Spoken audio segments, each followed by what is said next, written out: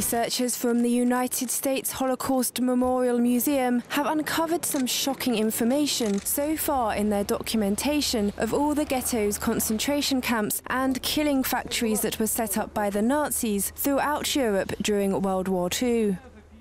The research project, which began 13 years ago, has already catalogued over 42,500 Nazi ghettos and camps, which existed in Europe between 1933 and 1945. The figure is so large that even other Holocaust scholars were left shocked. The Holocaust network has proved to be a lot wider than previously thought.